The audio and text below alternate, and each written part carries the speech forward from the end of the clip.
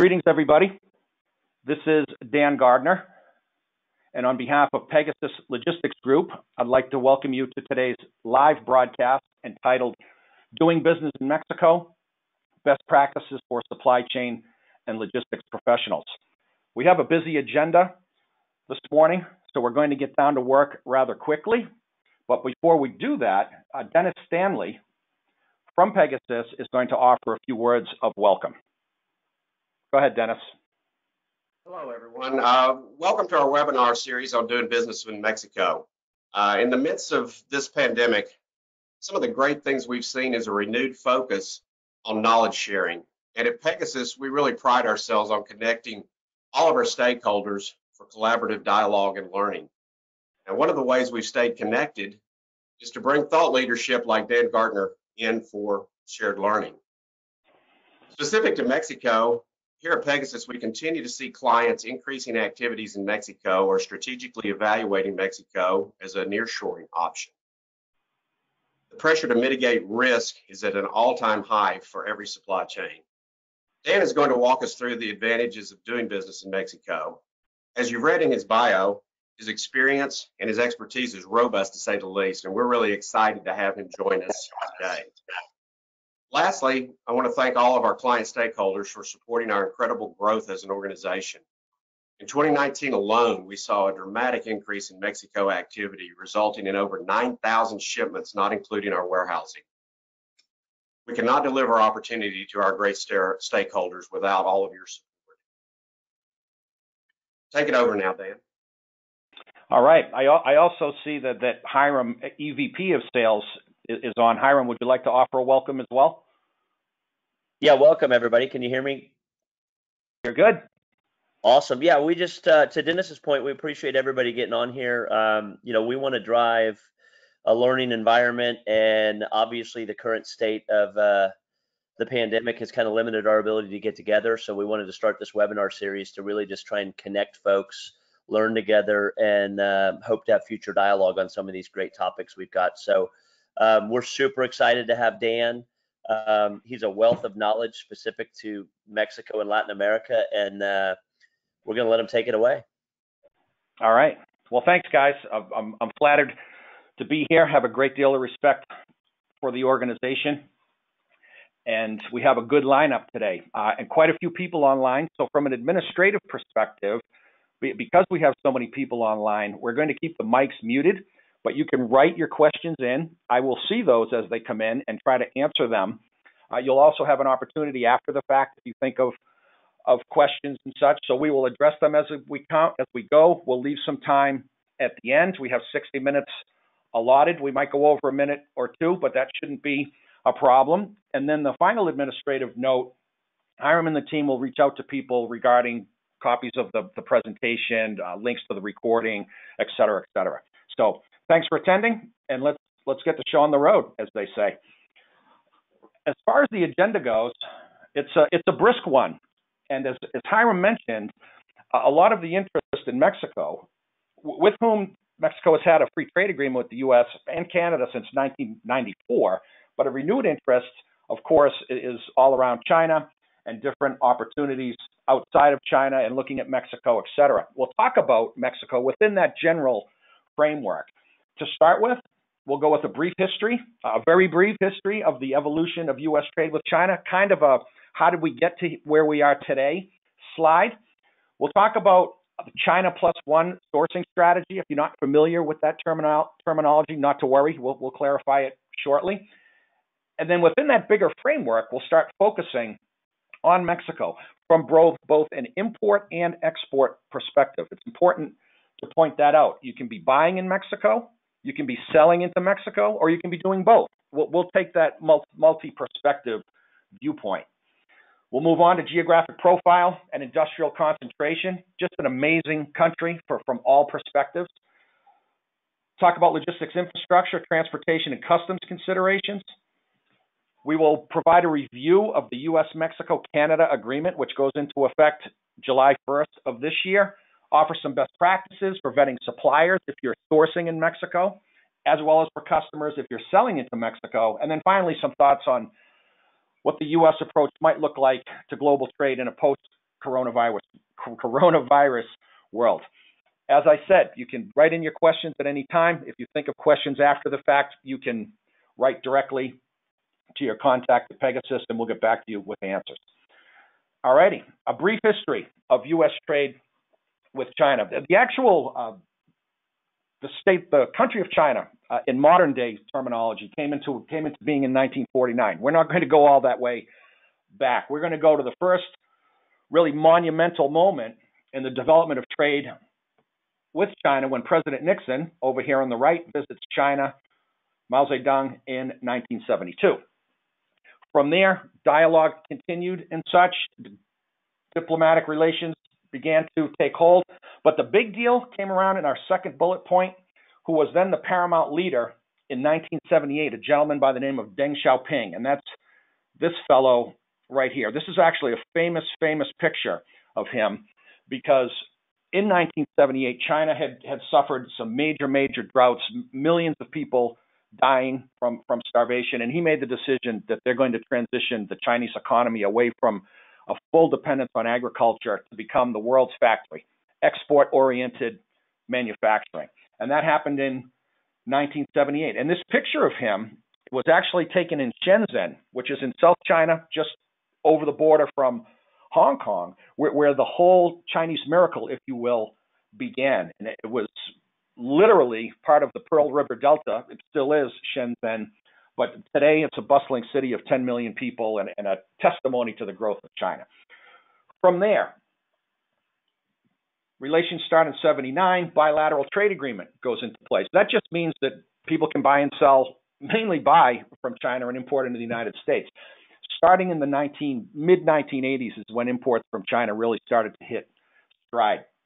China joins the WTO in 2001. Trade with China, just to give you an idea, in 1979 was $4 billion. That's two-way trade, import and export. In 2017, it was $600 billion. We use 2017 because 18 is when the Section 301 tariffs, or more broadly known as the Trump tariffs, came into play and started to have an impact on trade. But forever, the U.S. pre-coronavirus had a $30 billion a month, that's billion with a B, a month trade deficit with China. Our imports were much greater than our exports. However, and this helps us to begin to segue into the Mexico discussion, China is actually America's number 3 trading partner. They were supplanted by Mexico and Canada, and they go back and forth between number 1 and number 2. But one thing's for certain, China is America's number 3 trading partner. Mexico and Canada, they bounce back and forth between number 1 and number 2. I think that's the first statistical indication of just how big and important the Mexican market is. Let's move on. You'll note on the right a map of China. We'll make reference to it in just one second. But long before coronavirus, certainly before the Section 301 Trump tariffs came into place, over the years, and I'm talking from the mid-'80s onward, it's just become more expensive to manufacture goods in China, which in turn makes it more expensive for U.S. importers to buy there. That's related to raw materials, pressure on labor, wages going up, and then equally important, industrial real estate in coastal China, because the whole thing, the whole Chinese transition to become the world's factory started down here, the Pearl River Delta, Guangdong province, and then spread up the coast. Here's Shanghai, all the way up to Beijing, the ocean port of Tianjin. As you might imagine, coastal real estate anywhere is expensive, so it became more and more expensive. And companies that were previously in coastal China are moving westward, places like Chengdu, Chongqing, etc. It was getting more expensive before the Section 301 tariffs. In 2018, the tariffs came along, made it more so, essentially making Chinese exports less competitive because the duties were so high coming into the United States, 25% tacked onto whatever the existing duty was. Have a couple of a question here. We'll come back to it in just 1 second. This looks like a good one. Just a second, please. And it's related to the Section 301 tariff. So let's have a look at this, and then we'll come back to that question. After the Section 301 tariffs in 18 started, of course, the 2020 pandemic reveals to America in general, not just people working in imports or exports, but a dependence on Chinese imports. So let's go back to this question. Just one second, please.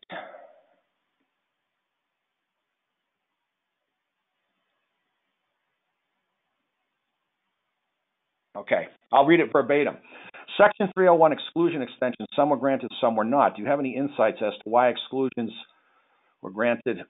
PSC to be filed and duty recovered all the way back to July 6th, but now even after petition and extension, the extension is denied. And there's a specific HTS number. We can certainly look into that after the fact, but I think the general answer is, without getting into that HTS number, and again, we'll be happy to talk about this offline, is that there was a certain amount of time for exemptions, especially people in steel and aluminum, but the time just basically ran out, and they got tired of giving extensions because the thing about, and this is just an opinion, the thing about the tariffs is that initially the U.S. importer pays those tariffs, and tariffs are a source of revenue for any country, not just the United States. There might be something to do with that as well. But I would suggest, as it relates to protests and such, if you'd like to discuss this offline and I won't say the HTS number, but I'm familiar with that chapter, we can certainly do that and have a more robust conversation. Thank you for asking that. Okay, let's move on. The China Plus One strategy. It's interesting because I've been around and in this business long enough to remember that China Plus One, and to clarify, if you've not heard the term before, it's a sourcing strategy, meaning a U.S. importer's strategy about what countries it's going to buy or source products from. And there's been a resurgence around China Plus One. And I say resurgence because I can remember going back to the early 2000s when China started to get a little bit more expensive and there were constraints on production and what have you, that companies, importers in the U.S. were looking for other countries to source from. That's where the name comes from. And what it means is, as we see in our second bullet, it's a product sourcing strategy, meaning imports into the U.S., whereby a U.S. importer continues to concentrate the majority of their imports from China, but is also simultaneously looking to buy goods in one or more countries other than China. It could be a China Plus One, a China Plus Two strategy. It all depends on the importer. But essentially, it means other suppliers in one or more countries. And examples of that, and that's been clearly seen, include Southeast Asia, and we're talking Indonesia, Malaysia, Singapore, with whom the United States has a free trade agreement, Philippines, etc., but definitely Mexico. That's what China Plus One is. Why did it start, or where did it start? And having been an observer of this as someone working in the industry can attest to how this proceeded. China Plus One, it began in labor-intensive industries like wearing apparel and footwear. Wearing apparel and footwear, labor-intensive, typically a lower, not low, but lower unit price compared to other industrially manufactured products. As labor gets more expensive, and labor is the biggest component, obviously, Chinese products become less competitive. It's definitely started in apparel and footwear, but has extended into other verticals like consumer electronics and automotive, which by no coincidence are very strong industries, very strong verticals in Mexico. Just double checking, see if we have any other questions. I think we're good for the moment. Okay. Within that framework, why Mexico? And I want to point out, because one of the things that we want to do today is provide you with other resources that you can use to kick off or continue your market research as a seller into Mexico, as a buyer from Mexico, or both. And one of the resources, and we'll show an excerpt in just a second, believe it or not, and you may or may not have heard of it, it's called the CIA World Factbook. And yes, it is that CIA. It's from the Central Intelligence Agency, but it's available to the public. It's available online. And basically, and again, we'll show an excerpt in just a second, but it provides country profiles from infrastructure to population, demographics, telecom, power infrastructure. Just a really good place to start to learn not just about Mexico, but other countries as well. And I have to confess that I actually fell upon this some years back when my own kids were little and helping them with book reports. And one of them was doing a book report, it's probably TMI, but we'll throw it out there anyway, on Colombia. My kids are half Colombian. And I did a Google search and stumbled upon the CIA World Factbook, and it's just a great tool to use. And we'll show an excerpt in the website and all that stuff in just a second. But why ¿por qué Mexico? Why Mexico? Well, number one, it's the 15th largest economy in the world at 2.5 trillion GDP. That's where these facts are coming from, obviously, the CIA World Factbook. Big market. Population, 130 million. That's 10th largest in the world. Substantial market. Also, third bullet, a diverse industrial base, meaning there are different products that can be sourced from or sold into Mexico. Agriculture, huge between Mexico and the U.S., Canada too. Food products, meaning finished products that we can buy in our local supermarkets or online. That wearing apparel and footwear for sure. Automotive, huge automotive business. Consumer electronics, chemicals, etc. A good, diverse industrial base. It has a competitive cost structure. And when we say cost structure, we're talking about sourcing in Mexico, where the landed cost coming into the United States for a variety of reasons, shorter transit times, less expensive transport in some instances, certainly the USMCA free trade agreement. Competitive cost structure is an advantage of Mexico. We're not saying better than China. We're saying competitive with other countries around the world. And when you combine those things with that structure with other factors like proximity to the U.S., it becomes a very compelling and interesting market. Of course, we've had a free trade agreement since '94, NAFTA. That goes away. And USMCA, the U.S.-Mexico-Canada agreement, goes into effect on July 1. Proximity to U.S. market. We'll talk a little bit more about that when we show a larger map of Mexico. And strong cultural ties. I mean, I think of myself as someone, and I lived in Mexico for 4 years, so I will confess to a bias towards doing business in Mexico. But I've also been to China more than a dozen times. So I've honestly lost count. When you think about the proximity and lead times and such, that's a very big advantage. But something as basic as someone who's traveled myself to over 50 countries around the world numerous times, it's a lot easier to take a 3-hour flight from Los Angeles to Guadalajara than it is 15 hours to go from LA to Hong Kong. And that might not sound like much, but anyone that's been to China more than 3 times will tell you that the glamour fades quickly. And when you're on a 15-hour flight and watch 4 movies and you still have 7 hours to go, proximity to the U.S. means a little bit more than shorter transportation lead times. All right, let's start digging into geographic profile and industrial concentration. Again, CIA World Factbook. Mexico, it's a big country.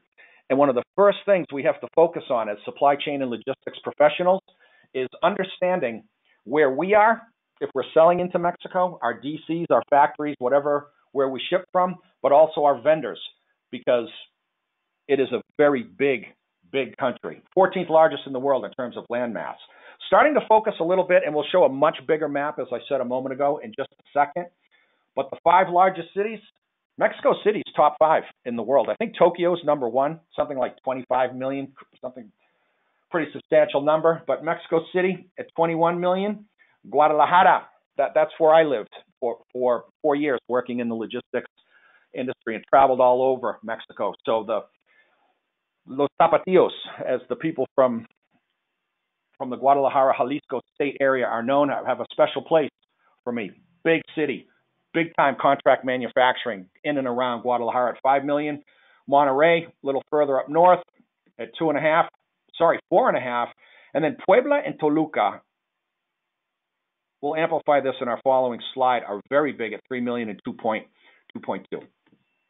Okay, this is an excerpt. I threw this in early this morning just because, again, we want to provide people with resources.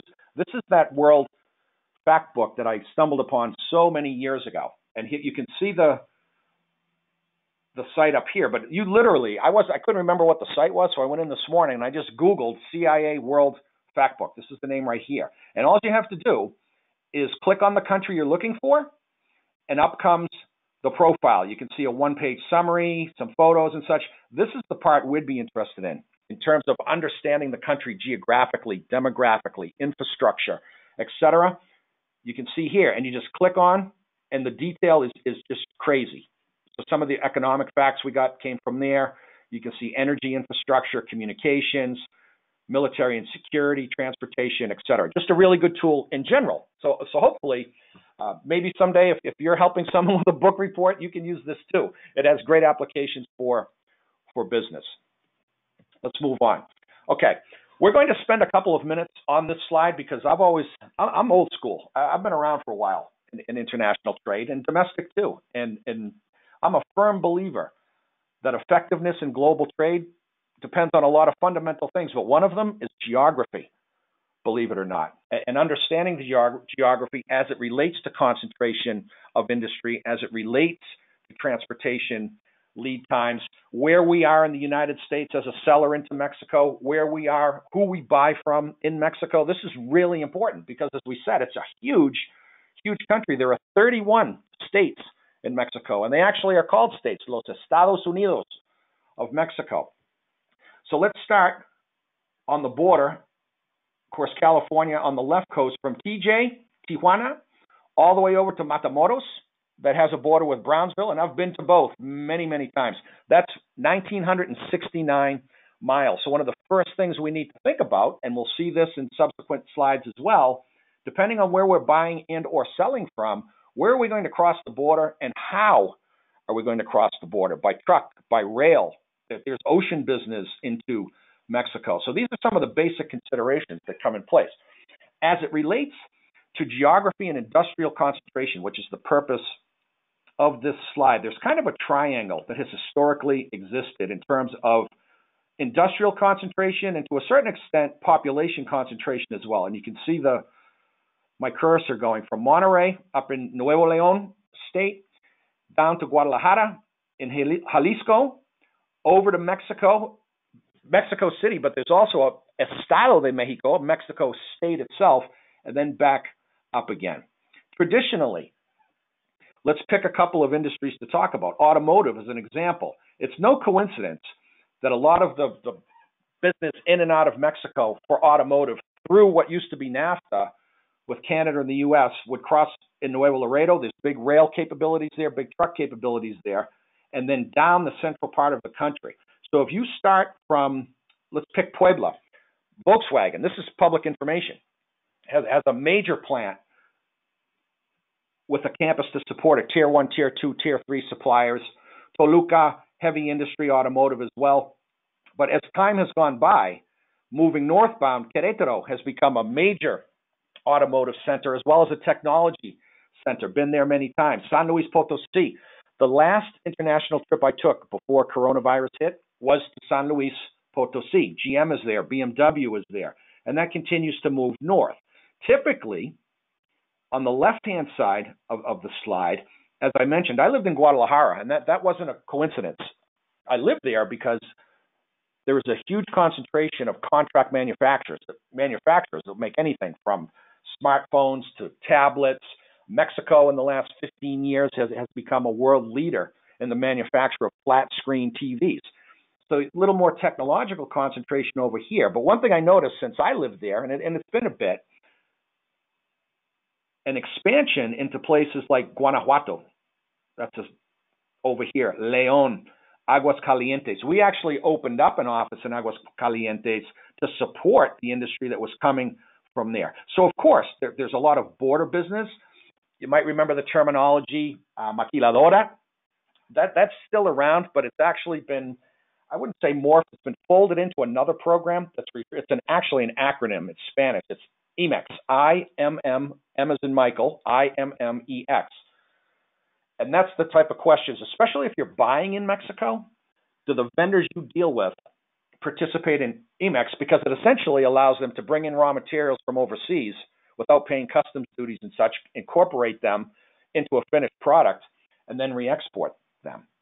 That's something, kind of a side note, actually, but it's called IMEX, I-M-M-E-X.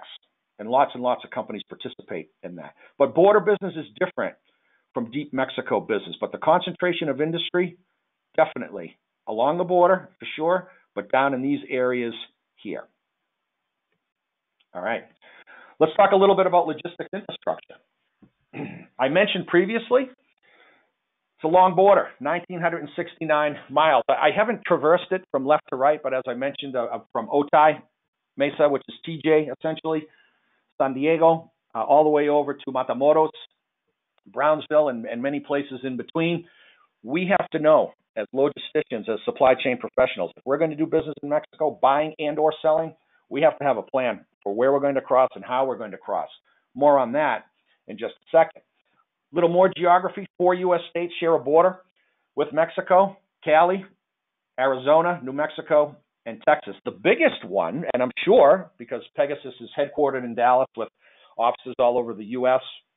and operations abroad, that our Texans online are well aware of the geography. It's predominantly a Texan geography. If you look closely, which we will in a moment, New Mexico doesn't have a very big border with Mexico, which is kind of ironic because New Mexico, Nuevo Mexico, you'd think their border was a little bit bigger.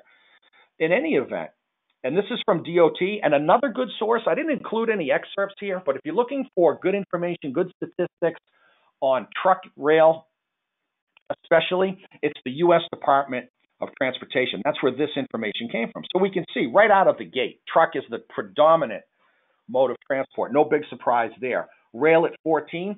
So truck and rail represent 85% of the transport ranking. Pipeline is 1%. Now, vessel, you might say, well, why?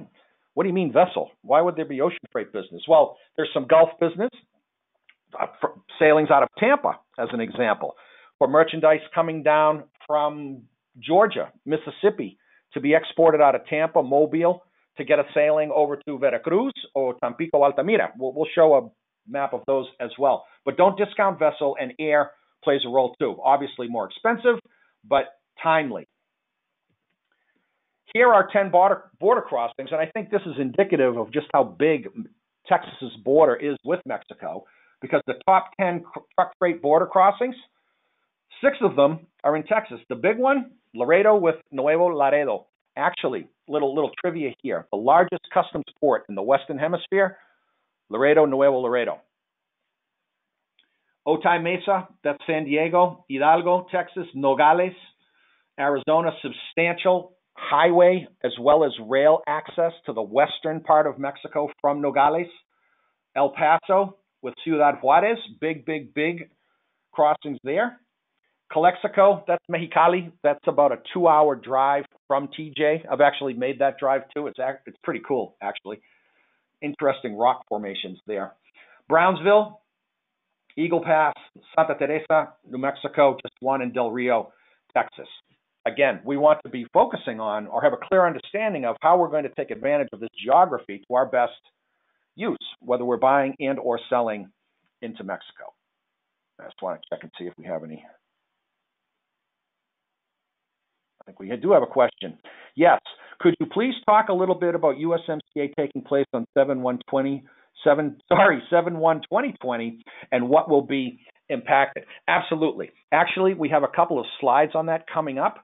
So let's put that, definitely we'll come to that. And as we go through those slides, if you have subsequent questions, we'll try to answer those as well. But one thing's for certain, the U.S. Trade Representative announced that NAFTA goes away, USMCA goes into play on July 1st, and there are some substantial changes, and we're going to go over those. So sit tight on that one, please, and we'll come back to it, and we can continue the conversation there. Let's see what else we have. All right, that's it for now. Okay, let's rock on. Just another visual to help people get a picture for our little geography journey today. These are border crossings. We mentioned San Isidro. That's essentially Otay Mesa. This is San Diego down here, of course, LA up here. There's that Calexico with Mexicali down into Baja California. Nogales is a big one. We're just pointing out the big ones. Obviously, there's several here. But this, in terms of highway connections from the western part of the United States, I've been involved in logistics moves for quite some time. goods that are coming out of Southern California and driven down to Guadalajara, for example. And we'll show the highway map in just a second, but cut across here, cross the border into Nogales, full truckload. Of course, you have to switch equipment and then drive down the highway system. You can't see it, but it's right down here where Guadalajara would be. That's what Nogales is very important. And they have a lot of rail capabilities as well. Here's that El Paso with Ciudad Juarez. Eagle Pass is a big one. The big daddy of them all, Laredo, and then Brownsville with Matamoros. Lots of different places. But again, look how much Texas dominates that border. New Mexico has a little bit. Arizona's pretty big, and actually California's not that big either. But just a visual to give some ideas about crossing locations and such.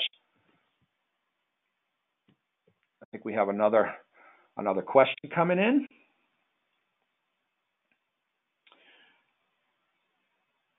Oh, what equipment switch is necessary? So we'll get to that when we talk a little bit more about border crossing and such. But historically, going back to NAFTA, if you had a full truckload, let's for purposes of not oversimplifying, but a single shipper going to a single consignee, say a 53-footer, if you're trucking from the U.S. down to Mexico or Mexico coming northbound, NAFTA actually had a provision in it that allowed Mexican drivers to come into the deep United States and U.S. drivers to go into deep Mexico, but that was never honored, actually. So there was a requirement for a change of equipment, essentially a dray, once goods are cleared across the border and then picked up on the other side by a U.S. driver in the U.S. or a Mexican driver on the other side. Now, can trucks go a couple miles in to do local deliveries and such? Yes. But when you say a change of equipment, that's essentially what we're talking about. All right. This is also from the US DOT, and it just shows a highway map. It's obviously the same map of at least part of North America, but what our focus is on green, so we can see the major crossings. These are major highway crossings, trade corridors with more than 40,000 annual trade trucks. That Nogales piece that I alluded to earlier can come all the way down Guadalajara. That's quite frequent, actually. You have El Paso, major, right down through the middle into Torreon, Saltillo, can cut over to Monterrey. But if you look at a Dallas, for example, through San Antonio, Nuevo Laredo, you can come down all the way deep Mexico into Guadalajara. And to give you an idea, and I looked online right before the webinar kicked off, let's say from Dallas, truckloads from Dallas down to Guad, that's 1,055 miles. And on MapQuest in a car, they're claiming it can be done in 19 hours. Back in the day, we used to run trucks from Dallas down to Guadalajara. And if you don't have any issues at the border, realistically, you're looking at 3 or 4 days, just to give you an idea of some perspective on lead times. But again, and this will be reflected in the rail crossings as well. The big time ones are Nogales, El Paso, and Laredo down here. And we're focusing on the green. This is rail. This is a little blurry. I will apologize for that, but it was the best I could get it. This is that rail infrastructure, which is substantial. And we're talking about intermodal rail now, especially in the automotive industry. And as you can see, we had pointed out earlier that automotive, let's call it corridor, starting in Monterrey, down San Luis Potosí, Querétaro, all the cities that we mentioned, you can see that crossing into Laredo. But the color is a darker green. And believe it or not, if you look at our legend over here, that's KCS. That's the Kansas City Southern Railroad. And you might think, well, what would they have to do with Mexico? They just made, they being the KC Southern, made investments in Mexico going back, 20, 25 years ago that established them in this corridor and ability to make connections through other rail capabilities like UP in blue. That's what that is here. But if you look to the left, and this is all about interchange agreements, just like an airlines would have or steamship lines would have. In the more purple color, that's Ferromex. That's the Mexican railroad. El Paso, Tucson, as we said, really mirroring that highway capability, connecting with the UP, with the BNSF, The point being that yes, truck dominates, but rail, depending on the nature of your business, is most definitely a viable option. It's pretty huge, actually. Let's move on from there. Take a look at some ocean ports, and I'm just checking our time. I think we're in decent shape time-wise. Top Mexican ocean ports. Again, you might not think that Mexico would have a big ocean trade with the U.S., but here's Tampa over here. You get sailings over to Tampico, Altamira. Those are two port complexes, kind of like LA Long Beach in terms of proximity to one another. The big one, especially into this area here, Mexico City, Toluca, Puebla, is Veracruz. The west coast is Manzanillo, which is more of a container port. And again, to give you an idea of drive times, for example, I lived in Guadalajara. We used to go to Manzanillo. We opened up an office down there, and there's actually some decent resorts down there, especially for a port town. You'd be surprised. In any event, in a car, and these kind of windy, little on the mountainous side, my recollection, driving in a car, 3.5 hours from Guad to Manzanillo. Lázaro Cárdenas is a port that has emerged in the last 15 to 20 years just south of Manzanillo, and a lot of automotive exports leaving from there, especially Puebla and other places, actual automobiles and ro-ro vessels going from there. So that's just an idea of the ocean ports. And here's the airport network. Black icon is Aeropuerto Nacional. That's a domestic airport. And then, of course, the international airport. All the major cities have international flights pre-COVID. Could get from LA to Guadalajara 7-8 times a day, no problem. Same with Dallas, even more, actually. The thing that's changed about Mexico in terms of its aeronautical infrastructure is traveling within Mexico, which becomes important if you're down there looking for new customers, looking for new vendors, etc. Because the ability to get around, you could always get around to Guad, to Monterrey, Mexico City. I used to do it all the time in one day, actually.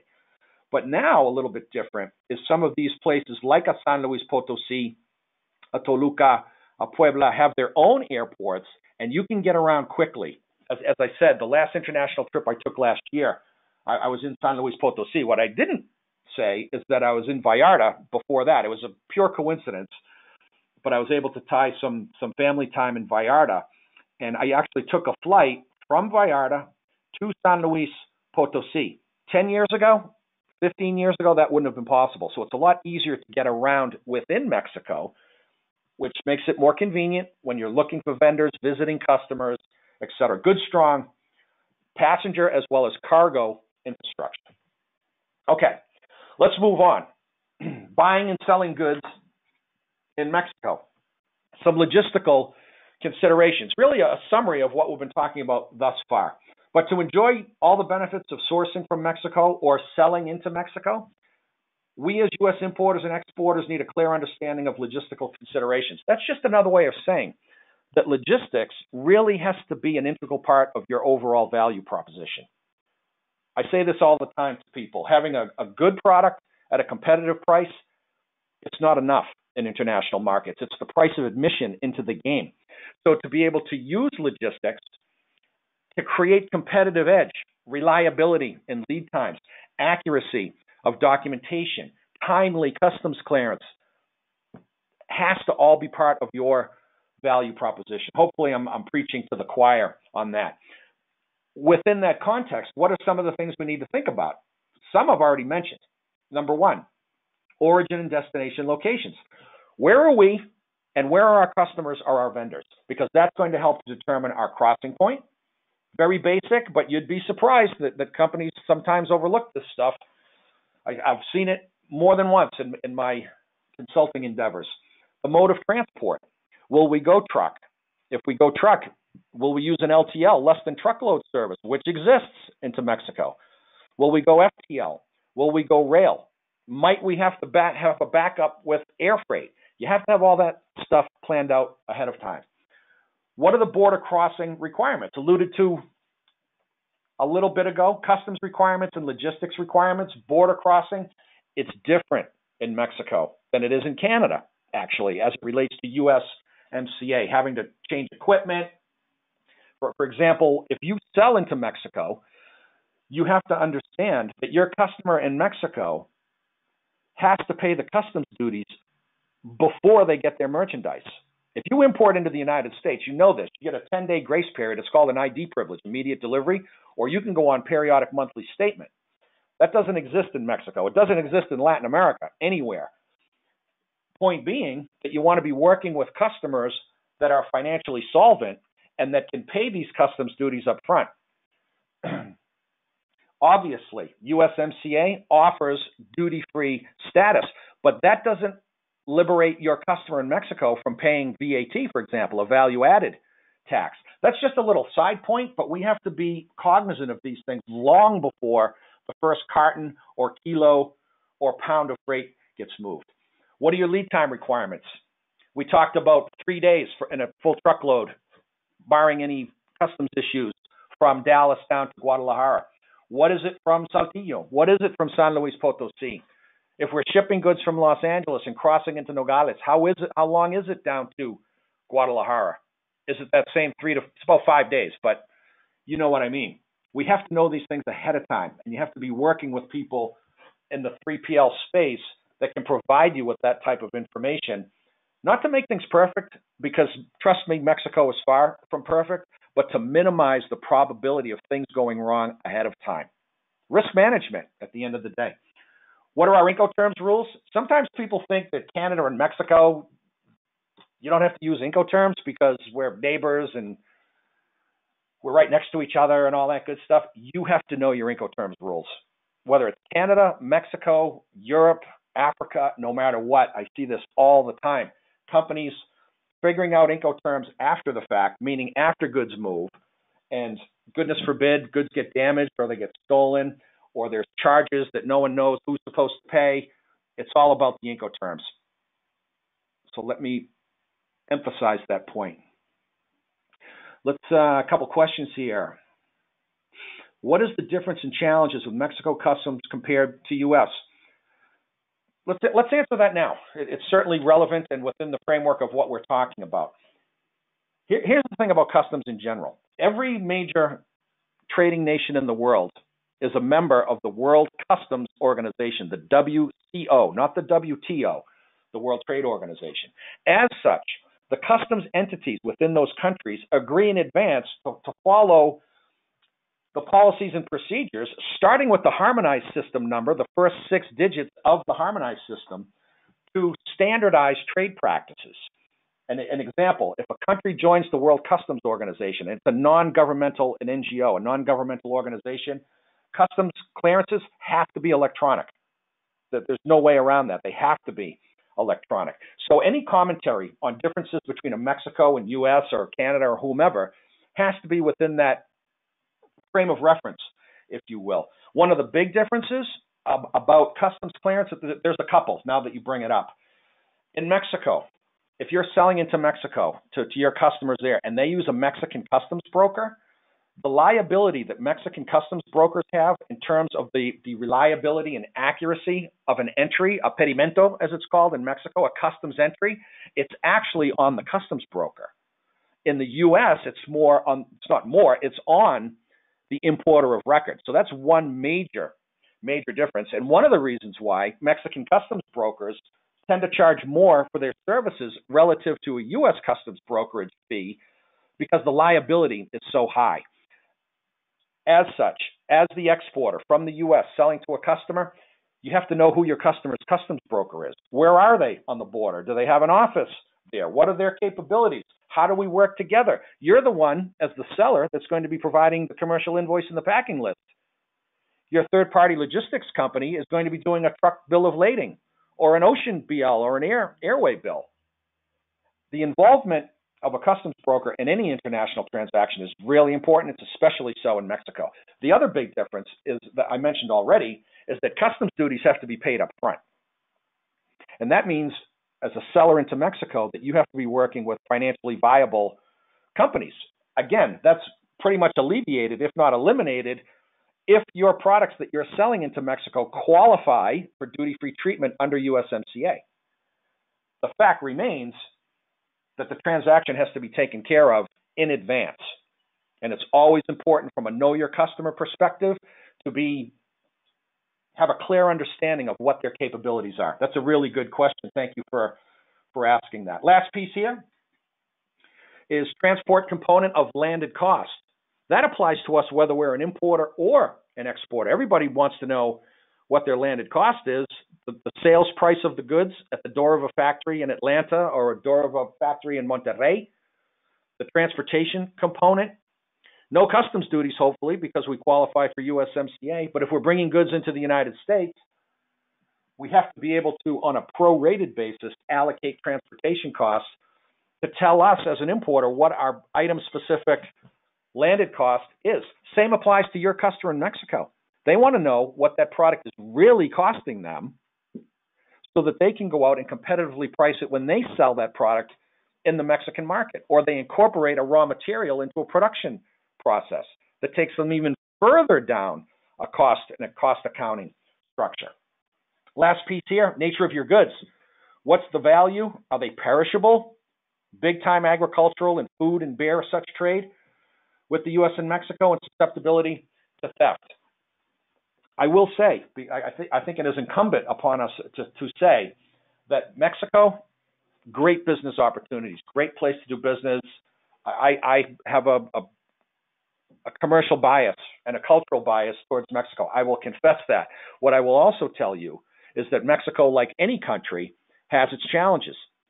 Supply chain security as it relates to overland transport, truck freight, some challenges around theft and loss or damage to goods. You have to be cognizant of that. You have to understand the good and the things that can be improved upon. So to have a good supply chain security program in place, I would be negligent if I didn't bring that up in this webinar. And I just love Mexico for a lot of different reasons, but we have to be objective as well as supply chain and logistics professionals. Let's move on. All right, let's talk about the USMCA agreement and get back to the original question that we had from the gentleman earlier, because we will come and talk about that. USMCA, and this is the official name, complete with dash. This is how it's spelled. The United States Mexico Canada Agreement, USMCA, replaces NAFTA, which went into place in '94, goes into effect on July 2020. What are some of the differences to address the gentleman's question that are going to be in place, or what remains the same? Second bullet, and let's start our USMCA conversation in a broader context, talking about any FTA. When we say FTA, we're talking about a free trade agreement. Whether you're dealing with Canada, Mexico, or any of the other 18 countries that the United States has a free trade agreement with, these rules apply. When qualifying a product under any FTA, importers and exporters need to focus on a number of key factors. Well, before we talk about those key factors, what do we even mean by qualifying a product? As the name would indicate, we, working with our customer or our vendor overseas, depending on whether we're the exporter or the importer, have to be in a position to validate that a product was actually mined, fished, or harvested or produced in the FTA region, or the FTA territory, as it's called: Canada, U.S., Mexico. That's what we mean by qualifying a product. An example of what wouldn't qualify, let's say we're an importer in Carson, California, not too far from LA Long Beach, and we bring in shoes from the Philippines, and those shoes were made in the Philippines, but we bring them in, we repackage them, we don't do anything to the shoes, and then we sell them to a customer in Mexico and say, well, they transited the U.S., that makes them of U.S. origin. Absolutely, positively not. A product, as we'll see in a moment, has to be fished, mined, harvested, or produced in whole or in part of materials coming from the territory. More on that in just a second. Within that statement, here's the thing, and this is the best condensed version that I could come up with in a short period of time. Know your 6-digit harmonized system number for every product under consideration. You might say to yourself, well, doesn't the U.S. use 10 digits for the harmonized tariff schedule of the United States and for Schedule B for exports? Yes, we do. But free trade agreements, especially as it relates to the nomenclature provided by the World Customs Organization, they're only interested, they being the FTA itself, in the 6-digit harmonized system. The U.S. definitely uses 10, but the last 4 are U.S. specific. The first 6 are globally recognized, and that's why we say 6-digit number. From there, be able to find your product-specific rules of origin using government online resources. We're going to show you what they are. They are excellent. But we have to know if our specific product qualifies as what is called an originating good. That's how you do that. Be in a position to validate the certification of origin. You'll notice a difference in terminology if you worked with NAFTA before. Under NAFTA, the exporter had to provide a NAFTA certificate of origin. That goes away entirely. We'll talk more about that in a second, but it's now called a certification of origin, meaning that a good was originating in whole or in part in the USMCA region. That's straight up out of the agreement. And then hopefully you can manage the process in an automated fashion. This is what you really have to be doing to manage the process as either a buyer from Mexico or a seller into Mexico. A couple of resource slides, and I commend the federal government for the job they do in providing these resources to the general public. Anybody can get this stuff. But if you want to learn about free trade agreements and drill down at an item product specific level for any one of the 20 countries that the U.S. has free trade agreements with, you want to go to the USTR.gov website. That's the Office of the United States Trade Representative. Our interest, of course, is U.S. Mexico-Canada agreement. There's an arrow there for obvious reasons. But if we wanted to look at Peru, El Salvador, did you know that the United States had a free trade agreement with Morocco? You can click on that and see the details. When we click on U.S. Mexico-Canada agreement, this is what comes up. And you can see different parts of the agreement itself. These are hyperlinks that will lead to a PDF file. Our greatest area of interest in determining if our products, whether we're buying them in Mexico or selling them in Mexico, qualify for duty-free treatment, we want to look at Chapter 4, Rules of Origin and Origin Procedures. The Rules of Origin provide product-specific requirements at a 6-digit HS level, harmonized system level, and the Origin Procedures talk about how the NAFTA certificate of origin went away and how do you validate the origin of a good, et cetera, et cetera. You just have to click on those and off you go. Let's see here. How to waive VAT when moving sample machine or demo machine from U.S. Yeah, that can be done. It's a special Mexican customs regimen, rather a lengthy conversation. And I mentioned earlier companies that are involved in IMEX, it's an acronym, but it incorporates what used to be called maquiladora, which still exists, but it's all under this umbrella of IMEX. And it allows for things like the importation of capital equipment without paying duties and potentially VAT. Because why? Because it creates jobs in Mexico. So getting back to that whole EMEX conversation, it's a much broader discussion, but yes, you can do that, and samples as well. If you'd like, we can take that conversation offline as well, because it's a rather deep one, but definitely can be done.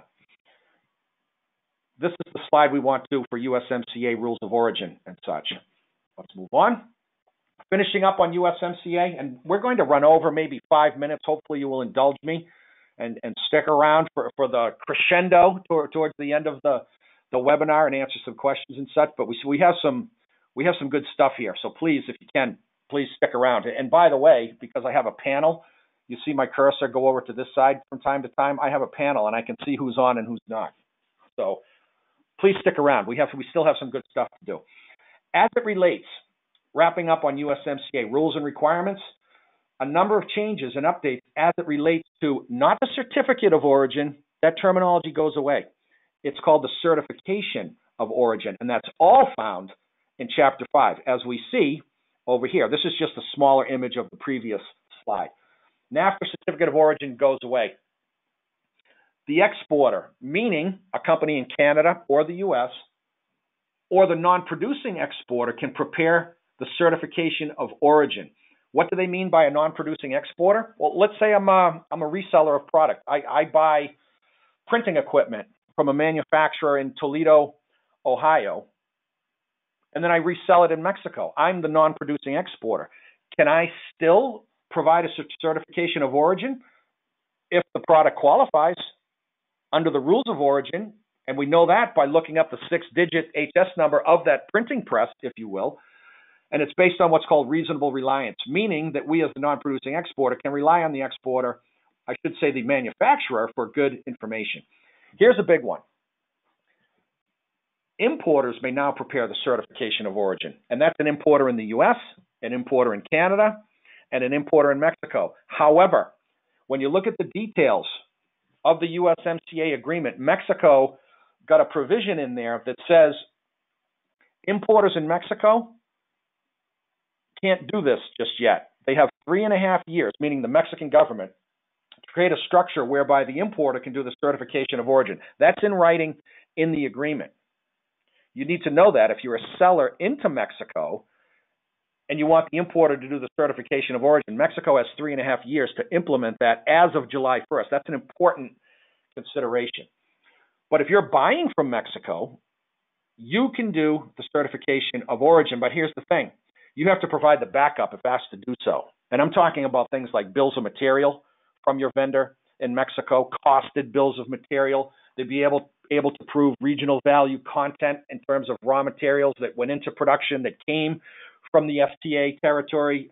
It isn't just, make a statement on a commercial invoice and that's the end of it. You have to be able to back it up. You can actually put the statement on a commercial invoice, and you can use an electronic format. Okay, let's a couple more slides here. Stick around, please. We're not too bad. Best practices for vetting suppliers and customers, because as you know, we've been talking the whole time about scenarios where we might sell into Mexico to customers. We might buy from Mexico from vendors, or ideally, both. This is best practices in both scenarios, and this is a partial list. But really important ownership structure. In the banking industry, it's called KYC, not KFC, KYC, know your customer. And the same principle can be applied to know your vendor. Who are these people? How long have they been in business? Do they have references? Is it possible, maybe, to get a Dun & Bradstreet on a Mexican company? We need to know who we're dealing with because, like in any country, not everybody is on the up and up. What's that financial stability? We mentioned this a couple times. No need to dwell on it. But is your customer, or your vendor for that matter, in good standing with Mexican Customs? And that's called SAT. If you see that acronym, that's Mexican Customs base. Well, yeah, Mexican Customs and Revenue Collection, kind of like the IRS. What are the geographic locations of our customers and or vendors? We talked about this. There's a big difference between border business and deep Mexico. See if your customers, although it's not written here, if they are part of IMMEX, IMMEX, that program where goods can be brought, capital goods as well, can be brought, raw materials into the country, manufactured and re-exported. What do your vendors or customers, what do they carry in terms of a product line, or what do they offer in a manufacturing environment? What's their production capacity? One thing we didn't mention, and really should, again, in the spirit of objectivity, is the overall production capacity of a Mexico compared with China. It's just not as big. The Chinese economy is 14 trillion. The Mexican is 2.5. You have to look into, I can get a great product. I can go China plus one, can get a competitively priced product in Mexico. How many of them can the vendor make? That's important. How many employees they have, who are their raw material suppliers. This is an important one because tier 1, tier 2, tier 3 raw material suppliers in Mexico still have a ways to go in terms of their own evolution. That's something that you really need to be cognizant of. What else? Of course, unit price by item, whether you're buying or selling. What's the MOQ? Is there a minimum order quantity? I mean, this is getting down into the weeds now, but these are important considerations. Any quantity discounts? What are your payment terms? If you're selling into Mexico, are you giving terms, stage payments? You want a letter of credit? And then, of course, demonstrated knowledge of USMCA. You want to be working with companies that have their act together as it relates to the new requirements of USMCA. What else? General knowledge of Mexican and U.S. customs procedures, docks requirements, border procedures, etc. Logistics expertise. You and your customers want to be working with 3PLs, freight forwarders, and customs brokers that are on the ball. Stating the obvious here, but again, I see it all the time. And people put a lot of emphasis on product and customer service and such, and don't make logistics as big a part of their value prop as perhaps they should. It's a big deal. Supply chain security, already made a comment on that. You have to have that in place, especially depending on the nature of your product. Is it highly susceptible to damage and or theft? And then, of course, compliance with talking about customers and suppliers in Mexico, compliance with any USMCA requirements on what is called CSR, corporate social responsibility. How do they treat their people? Are they environmentally conscientious? That's actually all parts of the USMCA. We didn't go into it today because it's a little out of scope for our purposes, but there's all kinds of provisions in the USMCA about labor, environment, and we have to be good corporate citizens. That's the way we'll all grow together. All right, 2 more slides, and I'm maybe, 1 minute over. That's actually pretty good for me. So almost done. And I'll stay on as long as we have commentary and or questions. The U.S. approach to global trade in a post-coronavirus world. This is speculative on my part, based in part on some statistical support, but nobody can predict the future. In fact, as of right now, we're not sure when the post-coronavirus world will emerge, or what that's even going to look like, unfortunately. Luckily, every state in the union has some sort of reopening comeback plan in play, but I think we can all agree that the final stanza has not been played out on this. With that said, and you can see this starting already, certain essential industries will be nearshored back to the U.S. We've all heard the stories. We've all been to the supermarket. Whether it's PPE, pharma, medical equipment, those essential industries will and honestly should come back. I've been a licensed customs broker in the United States for 30 plus years. I pay attention to this stuff. And in general, and especially as it relates to PPE, we became over-reliant not just on China, but on other countries too. The rubber of the surgery-grade gloves that are used in surgery, Thailand, believe it or not, huge supplier to the United States for surgical gloves and some of the more disposable things that are used in day surgery or more extensive surgery. So China, yeah, we definitely had an over-reliance there, but it's not just them. So we'll see those coming back. Other industries were already and continue to explore the feasibility of nearshoring, especially on high-end manufacturing. Some of the more labor-intensive stuff, we talked about wearing apparel and footwear. The bottom line is, because of the labor structure, justifiably so in the United States, is such that it's unlikely we'll be able to compete in wearing apparel and footwear. That's been going on for 40 plus years. But the high-end manufacturing, highly sophisticated products with really skilled technicians that go into making them here in the United States, really good manufacturing jobs, that's been going on and it will continue to do so. And I hope it does. Second to the last slide, I believe trade with China will continue, but at a slower pace for all the reasons we talked about. Coronavirus, if you're into boxing and you understand the terminology, standing 8 count, coronavirus standing 8 count for China. They didn't get knocked out, but they got their bell rung pretty good and exposed some things that we as Americans and as business people need to learn from.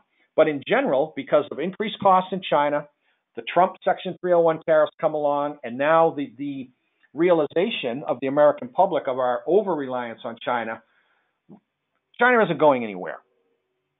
Second largest economy in the world at $14.5 trillion. The U.S. is still number 1. But what you'll see, and this kind of wraps up the conversation, Chinese factories, they'll continue to move westward, inland to those Chongqing, Chengdu, Wuhan, to use a name that has some notoriety these days, which the labor costs might go down temporarily, but they will go up eventually. And if you go from a Shanghai to a Chongqing, you're looking at a couple thousand miles. So the additional time, the additional expense for inland freight, China will continue to compete. They're not going anywhere. Trust me. But the opportunity to do business in other places like Mexico are vast, and they should be pursued. Sourcing in Southeast Asia will grow as the China One Plus strategy. U.S. companies, I hope, will make greater use of America's 20 free trade agreements. And Mexico, they're already number one or number two.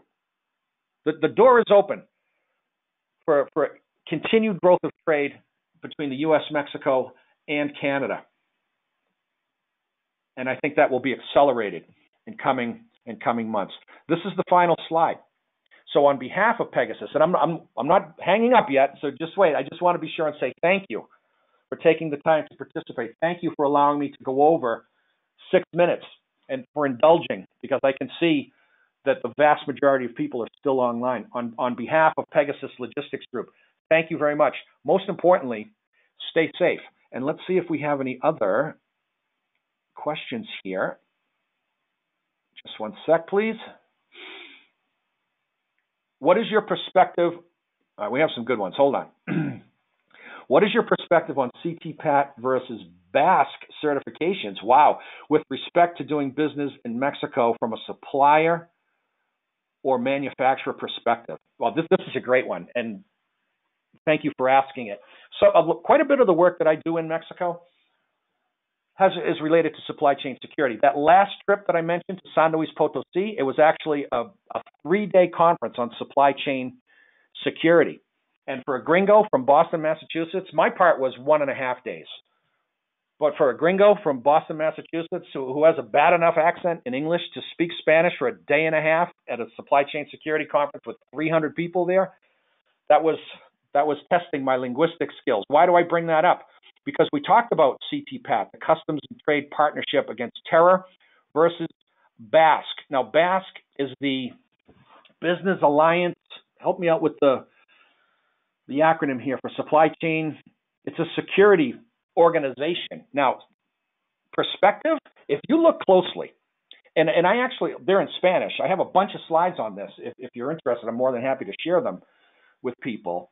Is CTPAT, obviously a U.S. government thing, whereas BASC is an organization. But if you look closely at the policies and suggested procedures that CTPAT requires for a CTPAT cert versus a BASC, they're 85 to 90% the same thing. And it's about people, process, physical plant, technology, working with third parties. So my answer would be, if you can do both, because CTPAT is voluntary, BASC, you have to pay to be a member and you have to go through the certification process and all that business. If you can do both, all the better. But if you superimpose the juxtaposition of the methodology used by BASC versus CTPAT, 85% the same. That's a great question. Thank you for asking it. What else do we have here?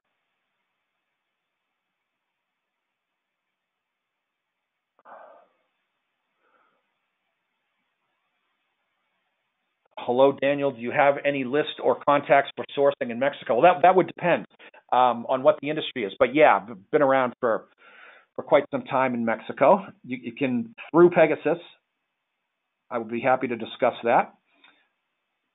When moving trucks between Mexico and the U.S., what is the most common practice? Cross-docking the cargo off the trailer and onto another, or crossing the trailer itself? So it's a 50, if it's a, as we mentioned previously, a 53-footer, one shipper, one consignee, leave it in the trailer. You'll switch the power unit at the border. Now, LTL obviously is a little bit different because you have multiple shippers, multiple consignees that have to go through a customs clearance process, et cetera. So that's a little bit different. But the idea is to switch, whenever you can, switch the power unit, not the trailer, because that obviously would require more physical handling of the cargo. What else? This is really good. Thanks for sticking around.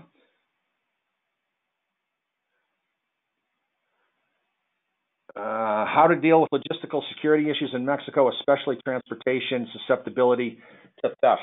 I would recommend that even if you don't have CTPAT certification or a member of BASC, if you look hard enough online, you can find the methodologies that these organizations use and create your own kind of homemade security program. But again, you have to be looking at people, access to information, the processes themselves, flow of documentation, physical plant, meaning warehouses, factories, access points, establishing a perimeter like they do in the military with a fence, a guard shack, all of those things. So I would suggest, if you're a U.S. company, to get engaged with CTPAT. If you have the financial wherewithal, join one of these organizations. And it's not just BASC. There's another one that I actually did a certification through. It's called ASIS, the American Society for Industrial Security. Go online, Google these entities, and if you look hard enough, you can find their methodology, and you can start implementing those methodologies on a innovative basis, let's say.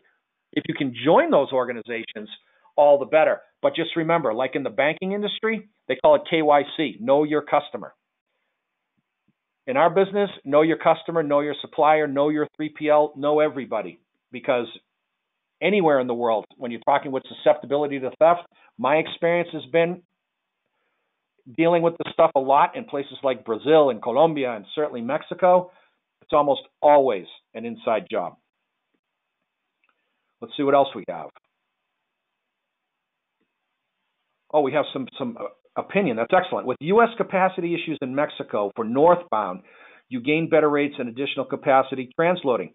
Fair statement, and a good one to make. And this is the type of thing that we like on these webinars, where people participate, they challenge, they question, because there's a higher supply chain truth out there. I know that sounds a little corny, but I deeply believe that when someone will make a statement, someone will counter and say, hey, what about this? What about that? This is an excellent example of that. Let me read it again so people hear it. And this is a gentleman's opinion. With U.S. capacity issues in Mexico for northbound, you gain better rates and additional capacity transloading. Excellent observation. Thank you for making that. What else? All right, I think that might be it. Now, Hiram, would you like to make a closing comment? Or Dennis? Yeah, sure.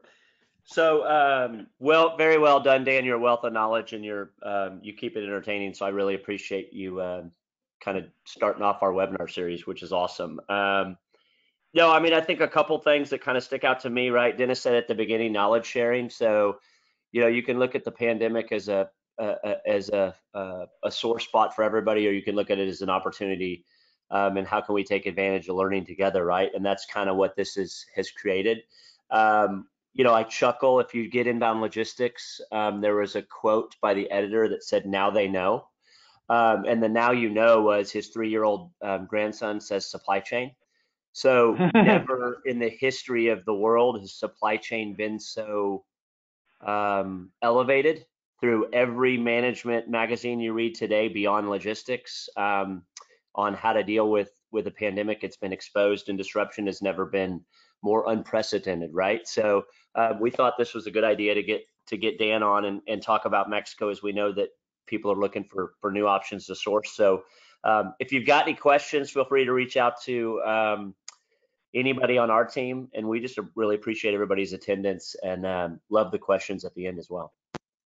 Absolutely. I'm flattered that you had me. I appreciate it. Thank you. Thanks, everyone. Right on. Stay safe, everybody. Thank you.